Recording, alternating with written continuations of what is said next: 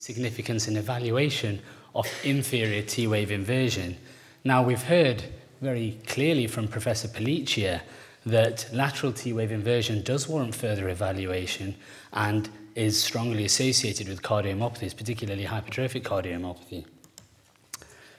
We are going to hear, and it's a talk that we're all looking forward to, from Professor Sanjay Sharma, who will elaborate on the implications of anterior T-wave inversion, and particularly its association with cardiomyopathies such as ARVC. So I have the pleasure, sandwiched between these two stalwarts of sports cardiology, to talk about inferior T-wave inversion. But I do have one advantage, and that is that the significance is as yet unclear, particularly when one considers whether the T-wave inversions are limited to 3 inferior territory leads. And according to the international recommendations, such a pattern would warrant further investigation. Historically, however, that hasn't always been the case. And when present in just 2 leads, the international recommendations and Seattle recommendations that preceded these would deem this normal, which is a change from the original ESC 2010 guidelines that deemed this particular pattern abnormal. Therefore, there is a paradigm shift in our understanding. But what actually is the prevalence of isolated inferior T-wave inversion? And we published our experiences of over 11,000 adolescent athletes and found that the prevalence sat at 0.5% for white athletes, all footballers, and 1.3% of black athletes, and these were at the age of 16.5 years old. And when we compare this to Michael Papadakis' paper of nearly 2,000 white athletes and over 900 black athletes, the prevalence was actually higher in Michael's experience. The black athletes were older and demonstrated a prevalence of 6%, perhaps suggesting that there may be an age-dependent physiological variation with exercise intensity and duration that was related to this. But I'd like to share some more contemporary data from our group, and it was led by a colleague, Michael Waite, who has helped describe the prevalence and investigation of T-wave inversions in cardiac risk in the young cohorts. And we'll go on to discuss the distribution and morphology of the inferior T-wave inversion. So there were over 14,500 individuals who were involved in the CRI screening program, comprising 1/3 of athletes and over 10,000 non-athletes. They underwent, as per protocol, a health questionnaire, an ECG, and a consultation, and referred for further investigations as deemed necessary by the CRI cardiology fellow. The results were compared to a cohort of 640 patients diagnosed with cardiomyopathy through our tertiary centre, comprising mainly of hypertrophic cardiomyopathy, but there were 72 cases of ARVC and 62 cases of non-compaction. T-wave inversion was considered significant if present in more than 1 millimetre of at least 2 inferior leads, and deep if more than 2 millimetres. And then there was a group of type 2 ECG anomalies, i.e. subtle findings that may also indicate pathology.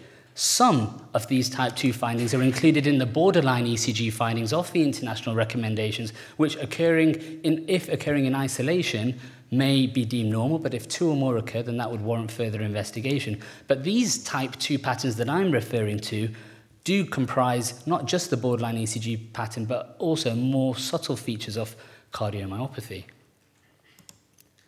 And this table shows that the average age of the athletes was slightly more than the non-athletes, but the cardiomyopathy patients were much older. The majority of patients were male, and also, whilst 1% of non-athletes were of black ethnicity, and we know that there is more T-wave inversion associated with their ECGs, 22% of athletes were comprised of black origin, and over 1/3 were the cardiomyopathy patients, and that probably reflects our selection population down at St. George's Hospital. And this histogram demonstrates the prevalence of T-wave inversion according to the inferior leads. And non-athletes demonstrated a prevalence of 0.8%, and that went up to 1.9% amongst athletes and 4.1% amongst those with cardiomyopathy. And if we break it down into gender, males demonstrated more inferior T-wave inversion than females, And unsurprisingly, black athletes demonstrated more T-wave inversion at 2.8% compared to white athletes at 1.6%. And looking further into the distribution of the T-waves, this histogram shows that the majority of T-wave inversion was actually confined to just 2 leads, highlighted by the blue bars, in all 3 sets of population, but was more prevalent in over a third of patients with cardiomyopathy in 2, 3, and AVF, i.e. involving all 3 leads of the inferior territory. And this distribution demonstrates the proportion of deep T-wave inversions, which was unsurprisingly higher amongst cardiomyopathy patients. This final histogram demonstrates the other ECG anomalies, those other more subtle features of potential cardiomyopathy, which was much more prevalent amongst cardiomyopathy patients, followed by athletes, as we would expect, and that was part of the reason why the borderline criteria were devised, because atrial enlargement and axis deviation in isolation could be deemed normal when compared to non-athletes. But there are concerns relating to the increasing false negative role, and there's a tendency to sometimes disregard borderline ECG changes when present in isolation. And athletes tend to have a more benign ECG pattern, such as right ventricular hypertrophy and atrial enlargement and right bundle branch block, whereas cardiomyopathy patients tend to have more malignant type 2 ECG changes, such as Q waves, ST depression, and left bundle branch block. And when we apply historical and contemporary ECG criteria, I'd just like to re-emphasize that abnormal inferior T-wave inversion is considered in 2 of the inferior territory leads according to the ESC criteria.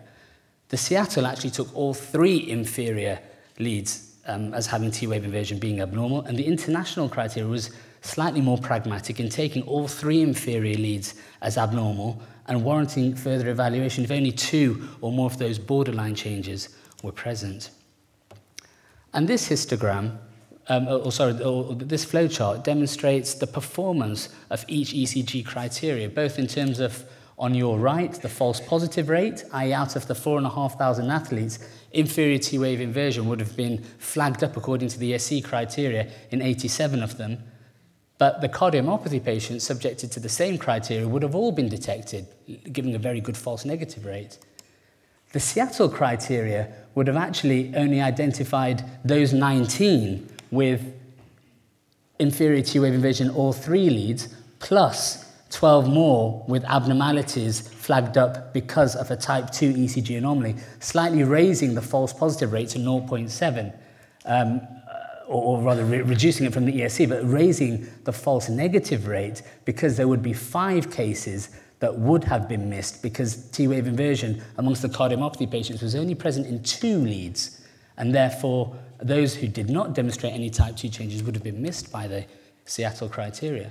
And finally, applying the international criteria, 4 more athletes would have been highlighted, reducing the false positive rate to 0.5%, but the international criteria would have missed those cardiomyopathy patients who had inferior T-wave inversion in 3 and AVF only and had benign type 2 ECG patterns, leading to a false negative rate of 1.4%. So there's a balance between identifying correctly those individuals who are harboring cardiomyopathy, yet not creating unnecessary angst in terms of increasing the false positive rate.